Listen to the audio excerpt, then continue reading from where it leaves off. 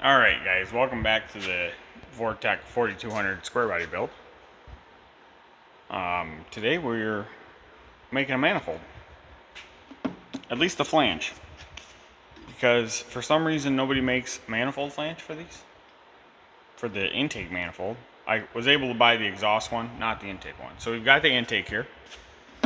And I cleaned it up as best I could. And what we're going to do, we're going to take this piece of 1/2 inch by 3 inch, I think it's like 32 long or something. Gonna clamp it to this and trace this out. The top is straight. Hopefully I can just leave it straight, although there are some little indents. Hopefully I can just clamp it to the top. And then all I gotta do is trace, you know, the sides and the bottom. Hopefully it makes it a little bit easier, but yeah, so that's what we're gonna do. Okay, so we're back after an excessive amount of grinding, and we learned that the plasma is probably not the way to do this. Yeah, because I had to trim quite a bit off of the grinder, that cutoff wheel anyways. But clean them up, it's not too bad.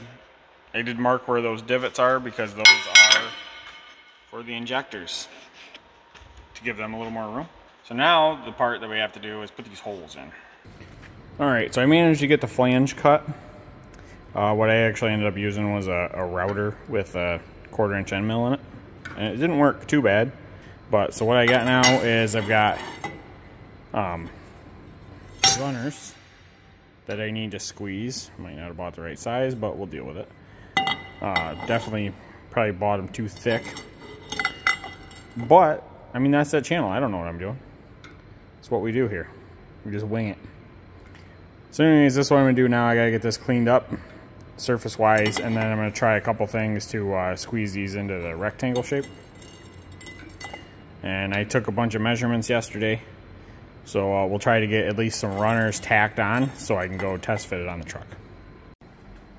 So first attempt at making these the right shape, not too bad.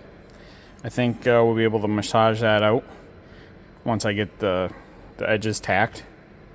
But yeah, so I just took this hardwood 4x4 and kind of cut the right shape. So this end is 2x2, so that's just where the actual pipe goes, and then the other end is cut into the size that I need.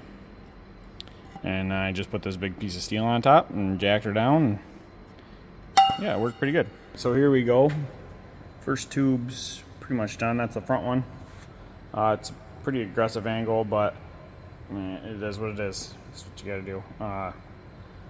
I'm hoping, I measured, I think this should clear, but this is why I'm gonna tack this together and tack the back one together and go test fit it, because I'm not 100% sure how close the alternator was to that. I thought I measured it, but so I just want to make sure that it's not going to hit somewhere in there. Okay, got the front and back runners in. Looking pretty good. So they're just tacked for now. And just had to massage the hole out a little bit. Had to do the back one a little more. I think I've got the front a little farther forward than it needs to be. So maybe it took me off of center, but yeah, I can still fill that. That's fine.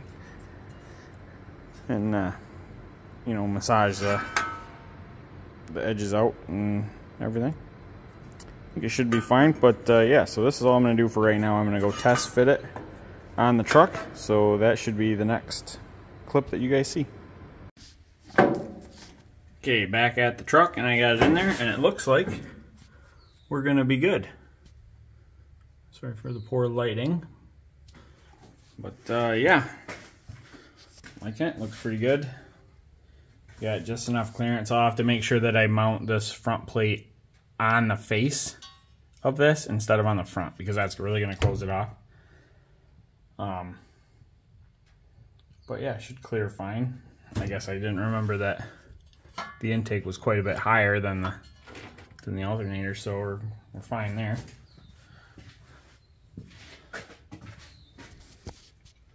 Yeah, it should be pretty good. So at least now I know that the spacing here is going to work, so I can finish all this up, and then I'll probably get we've got some nice cardboard at work that I'll take and I can make the box. As you can see, it's got to get quite a bit smaller in the back to clear vacuum booster.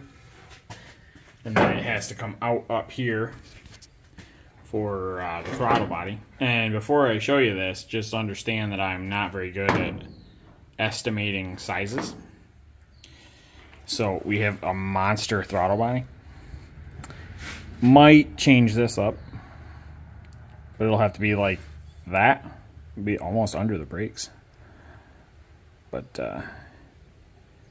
yeah, should work. Okay, so I probably skipped a few steps here, but we got the runners kind of done. They're not finish welded. I was having some tungsten issues, so ordered some new stuff for my TIG, and I'll finish that up. But I got it enough that I can take this piece of cardboard and I can make a template for the box. So then I can take all those template pieces and put them on the sheet of aluminum that I have and cut them out. And then it'll be pretty much ready for final assembly. I'll have to get that done, and yeah, then I can start figuring out all the ports. Then the throttle body hole, I am going to order a different throttle body. I don't really like the looks of the one that I have, so I'm going to do that. That'll take a little more time, but we're going to get at least the box of this built and done for this video. And then hopefully, you know, pretty close to trying to crank it. Still have a lot of wiring to clean up, but so I've got the basic shape of this done. It's not the prettiest thing, and I don't think I'm going to do the rest of it in cardboard because it's kind of a waste of time.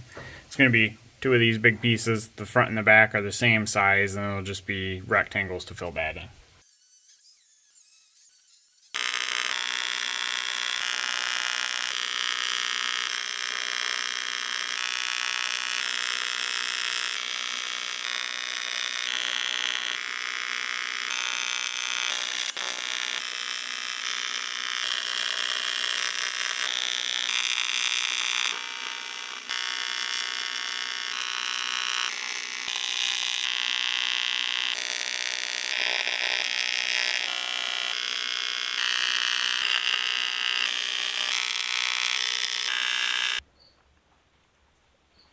Alright, so as you guys can see, I got the basic shape of this thing down. I've still got some welding to do, but that particular welding is kind of time consuming. You can only do a little bit at a time to not warp it. I did not get this piece put in because this is where the throttle body is going to go.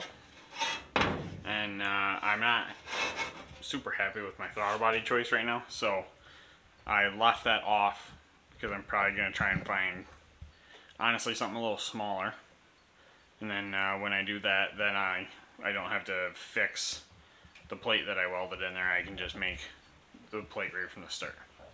So but what I'm going to do is I'm going to put this on, and we'll get a pretty good idea of how it fits, and then I'll throw the exhaust back on, and it should look pretty cool. Okay, so you can see now we got it in there. It's kind of the whole picture. I think it looks pretty good. Once I get it welded up, I'll clean it up. I might polish it. Thinking about polishing it. Pretty good fitment. So, why I left that off and why I don't really want to make this last piece is because this is the throttle body I got. And I mean, it's kind of ridiculous size. Alright, so it's probably been about 3 months since that last clip. Work gets busy for me in the fall, so here we are. I have realized a big error of my ways in the design of this intake, and that is with the throttle body. And that is that goes behind where it mounts.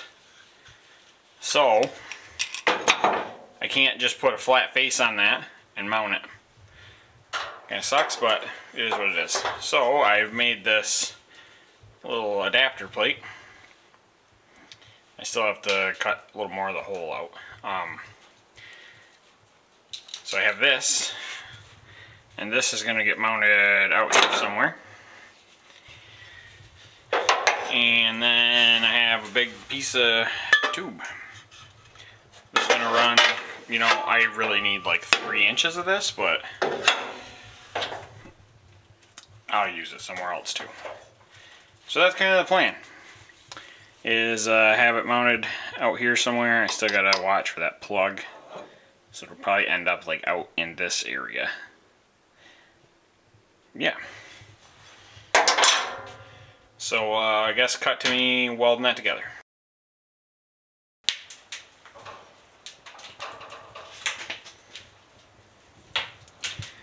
So there we have it. We've got the tube and the adapter plate welded in.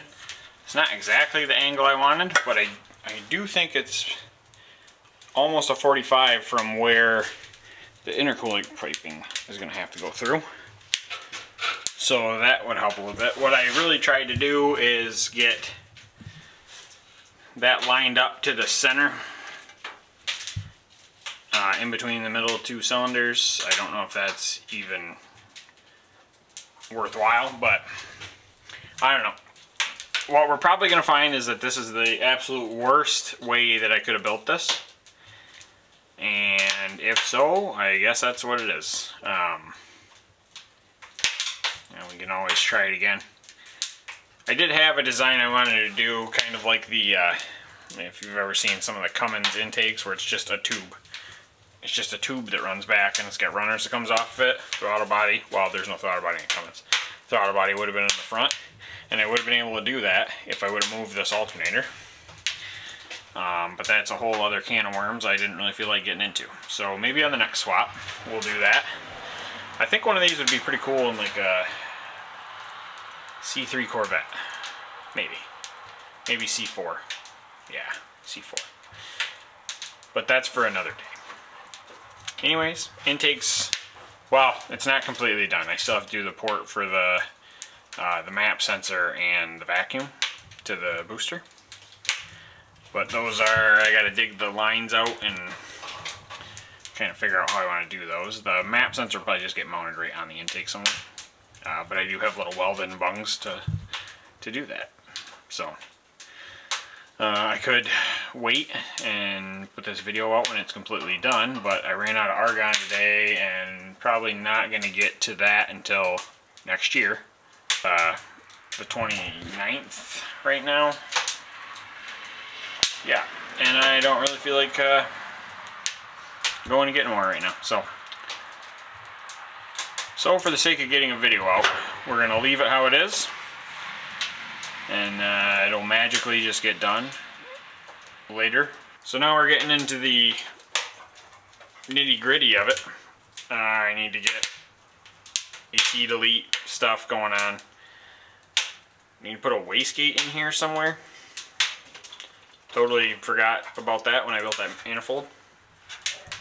Intercooler piping, the whole fuel system. I gotta wire it. Not looking forward to that. I mean, I've got a wiring diagram, and I know what's got to get hooked up to what. Just not, doesn't sound like the funnest thing, you know? But anyways, I think that's where I'm going to end it. I'll see you guys next time.